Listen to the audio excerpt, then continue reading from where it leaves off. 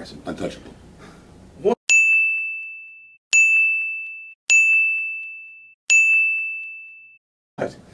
What? You know, just sometimes you embarrass me. These are glory moments for the Paul and Young Ron show that have endeared us to our audience for years, sir. And you know it as well as I do. When you drink too much in an event? Well, whatever happens. If I fall into a Stingray Lagoon, it becomes, don't you understand, that's one, part of Paul and Young Ron lore. You have me to thank for that crap. When you get on the, okay. Well, you do. When you get on the cruise, the intercoastal, I'm getting pissed, the intercoastal parade, and you say nasty things on the microphone because you're drunk.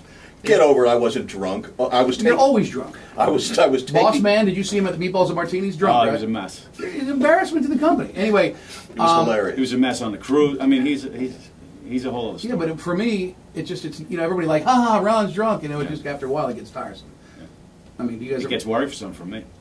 Right, because you think there's gonna be a lawsuit. Correct. Do I seem sober to you, gentlemen? Right now. Okay, thank you. But not in public. Thank you. Not in public. I am in public right now, I believe. I'm not home lounging. Is this what you brought to the table today? Your argument? I don't want to argue. Listen, he's been cranky since I walked in. You heard it I all love this day. show. Can I ask you a question? Yeah. Now, how tight are you with David Sampson? We have a good relationship. He stopped by the tailgate. He did? Yeah, he did. All right. Do you think that they would let us do a Paul and Young Ron night at the ballpark? Sure. I can make that happen. Where me and Ron get down there, and we have people get a deal for seats, and everybody comes out, and we did it years ago. Yeah, we can make that happen. I don't know if I even think that I can ask him for you guys to throw out the first pitch. I'd like to have a listener do that. Okay. I mean, I've done it. He can't. We can probably make that happen. How about a chef? Can a chef do it? Chef can throw out the first pitch, whatever you want. Yeah. The only problem is, Mr. I'm going to Miami Beach, Miami. What do you mean?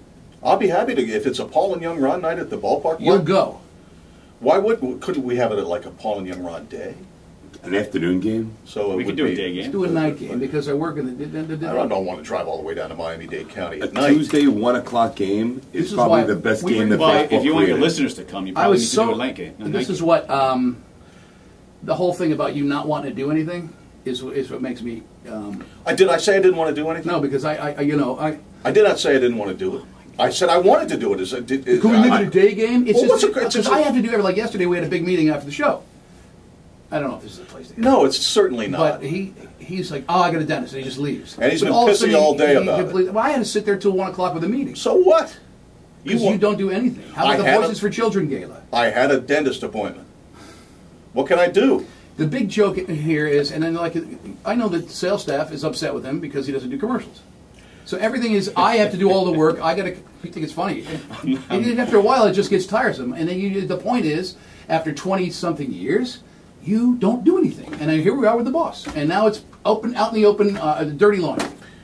I'm trying to remember that I'm a professional broadcaster, okay? And I'm going to try I want you to try to remember it when you come to work in the morning and do your show. I am certainly going to try and remember that. You're going to remember the next contract when it's Paul Castronova and somebody else, and you're sitting there...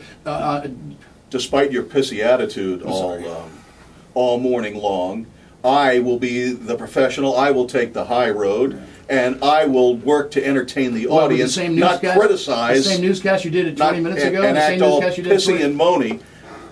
It's bullcrap, man. Okay. Same newscast you ever did? I could go over there and read the same newscast. I vary my newscasts, as you well know. You're full of it. I'm sick of it, and it's over. And I'm done with it. What do you mean? I'm done with you. What does that mean? I'm over you. Okay, so you're over me. Can you get rid of them?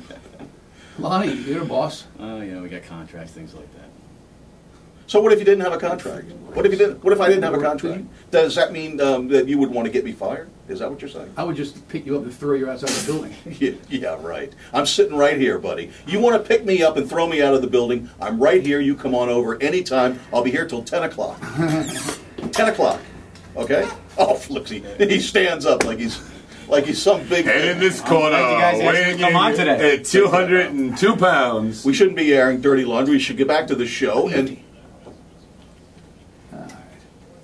it's real nice. Real nice. Well, best you could do is eat me. Why don't you eat me? No. Why don't you eat this? Why don't you just... No. What?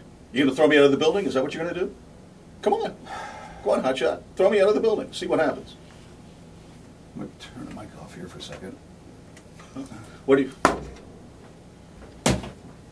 What? What do you do? Hey, kiss my ass! Hey!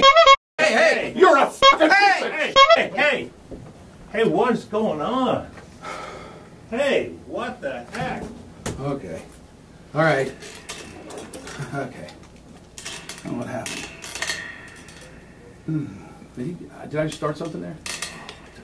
Well, I can't hear you. What happened?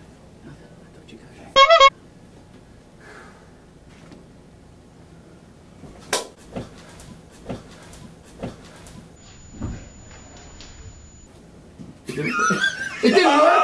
April Fools! You idiots! April Fools!